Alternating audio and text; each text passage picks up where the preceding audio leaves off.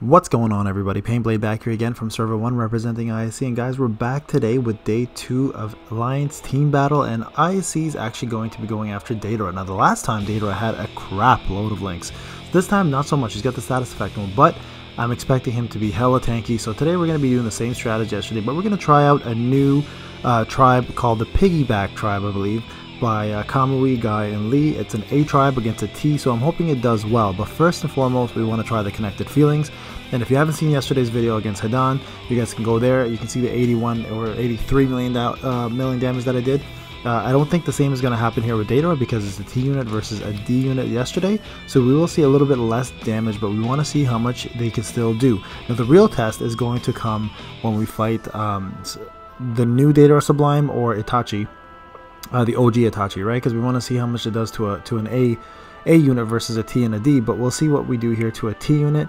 And like I said last time, he was a lot tankier. So I'm hoping that at least a little bit of that tankiness is gone, because last time's links, I think he had quite a few, like 3 or 4 of them, making him really hard to kill.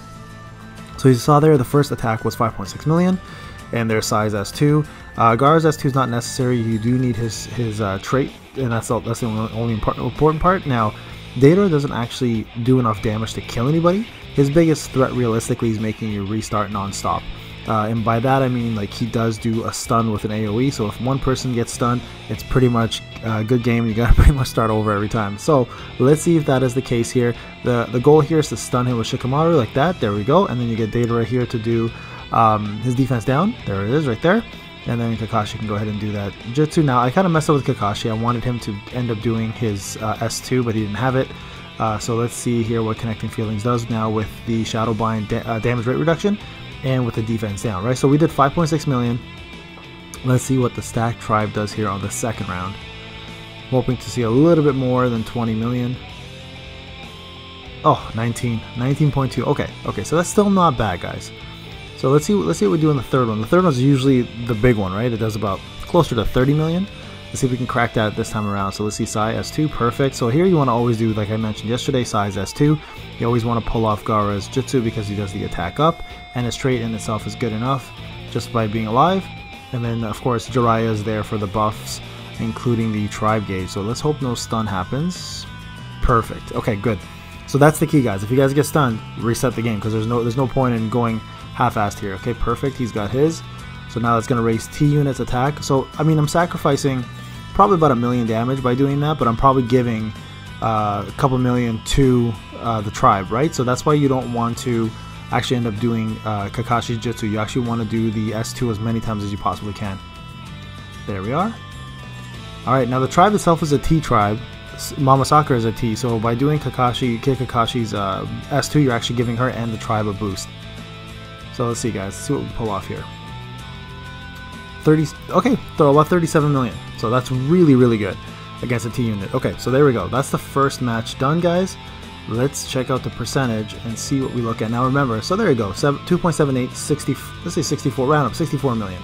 That's not bad at all. That's not bad. Okay, so yesterday we were doing about, like, I think 81 or 82 million, right? So it's a whole different ball game when you fight another T unit.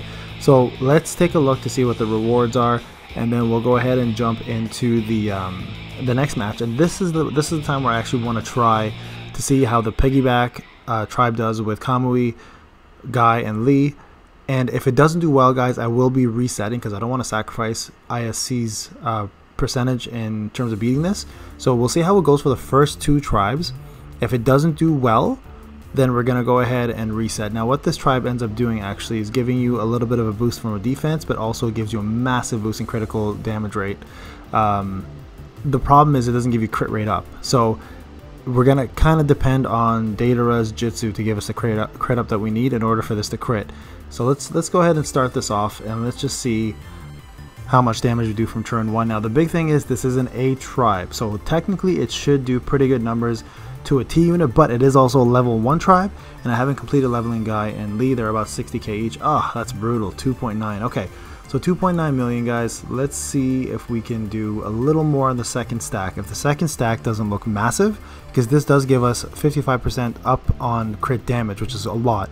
If we don't get a lot out of that one, we're probably gonna just reset at this point, just because I don't want to sacrifice it, right? Because at the end of the day, it should scale pretty high. If it doesn't scale high enough on the second turn, chances are the third turn is going to be very similar in scale, and we probably won't see the numbers we want to see.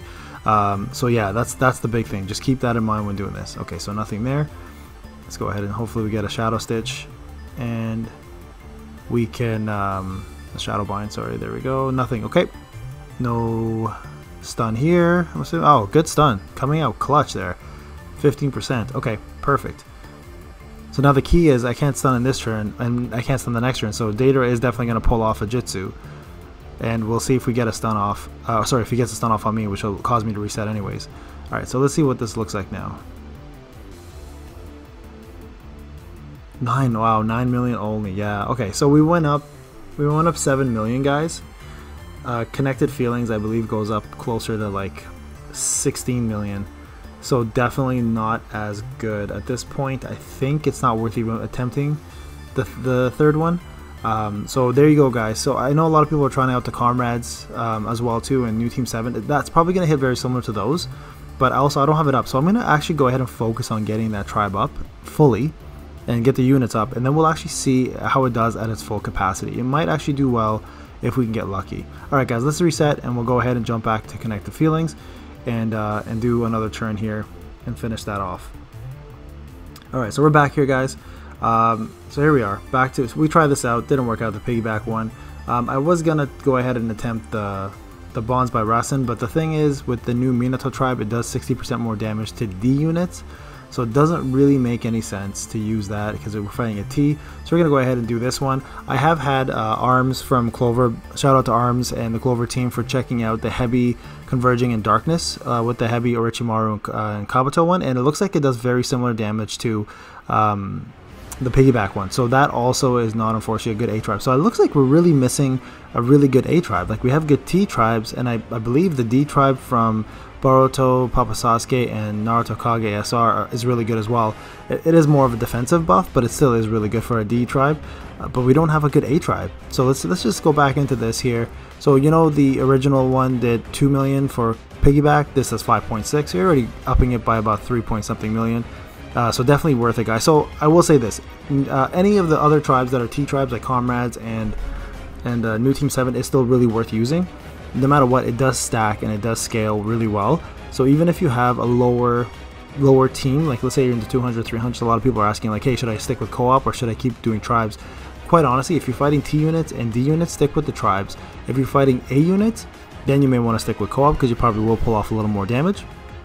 But just test, like that's what we're doing. We're all sitting here and testing. Like a lot of us are doing this right now, providing results back to each other's alliances. And right now, I think Connected Feelings is by far the strongest tribe for ATB. So a lot of us were skeptical to get it up before this came out, because we're like, hey, you know what? A couple more banners, we may see some new tribes come out that'll pretty much destroy Connected by Feelings. But quite honestly, it still reigns supreme as the best tribe to use in ATB. So guys, there's a reason now to use tribes. There's a reason why to use Papa Sasuke specifically. Mama Sakura has always had a role. Sarada UR has been always decent, but Papa Sasuke has always been, you know, trash bagged on. So now at least we can take him out of the trash and actually clean him up a little bit and use him in this. And everybody, if you don't know this, your unit's single power attributes like attack, damage increase rate, etc., all that will affect your tribe's damage. So make sure you guys are using that, because if you're not leveling up your characters and you're just kind of letting them sit idle and then just leveling your tribe up, you will not get its full effect. Your units do matter, so make sure you guys are putting that effort in and getting that up, okay? Now, I'm curious to see at the end of this where we're at in terms of ISC, but I think we're pretty much going to be not downing Deidara today. We'll probably do very close to killing him, but most likely finish him off tomorrow. Now tomorrow we're going to be attacking Sasori and Pain, and most likely taking those guys out fairly quickly, especially Sasori, because we are again using a T tribe. Most of ISC does have Connected Feelings and other New Team 7 and Comrades, so we will be using those ones to take these units out as quick as possible. But we'll only do the 2 turns today, guys, and show you guys the end of this here, and we'll call it a day, just because there's no need to see a whole 3 turns of this. I have been very lucky. He has not stunned me once yet, so a reset has not been required. Now, the only other thing I could have done here that could have maximized damage even more, and again, I lack time, is putting Haku in and doing his S2 twice and getting the full benefits of that. I probably could have done closer to 70 million with that instead. So let's see what we pull off here, guys. Alright, so this is the last one. 35.9, so 36 million. Not bad at all. Alright guys, well I hope you enjoyed that showcase again for Deidara. He's super tanky, he's super hard to kill. If you're a newer alliance, focus on somebody else, my suggestion. Outside of that, this is Payne. Have a wonderful night everybody, and good luck with your ATVs.